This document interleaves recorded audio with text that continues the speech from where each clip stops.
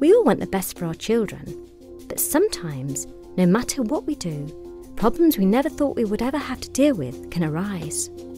Mental health problems cover a wide range of issues, and the thought that your child might be having problems is quite upsetting.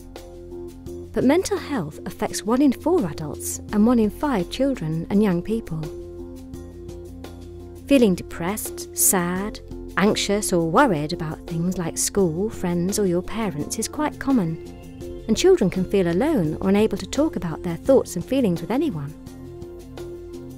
This is where the Rotherham, Doncaster and South Humber NHS Foundation Trust Child and Adolescent Mental Health Service, or CAMHS, can help.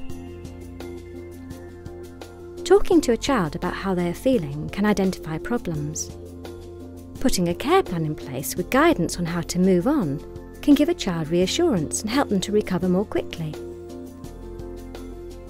Often children can talk more openly to someone they don't know, but it can help to have their parent in the sessions with them.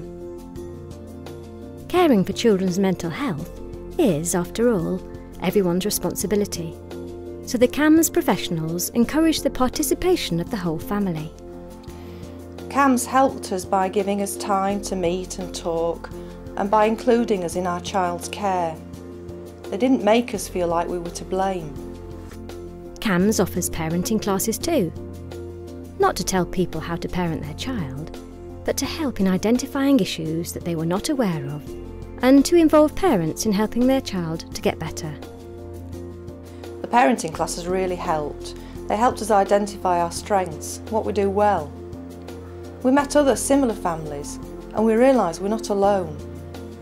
There's no quick fix or overnight cure, but what we can do is offer practical support and advice to anyone between 5 and 18 and their families. So if you're worried about any mental health issue relating to a child or a young person, contact your family doctor or school nurse. Visit us at www.rdash.nhs.uk for more information.